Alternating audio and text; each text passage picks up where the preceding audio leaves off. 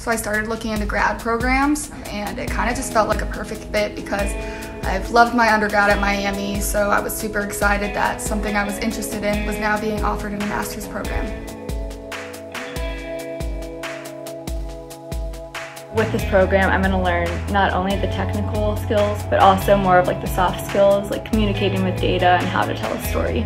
I knew after working on this project that I had to transition to a career in data science. I looked a little bit more into it and I found out that business analytics would kind of allow me to answer a lot of difficult questions in a business sense and in a life sense as well. As a political science undergraduate, one of my career goals is to work as a data analyst at a polling company, using all those skills that I'm learning here this year.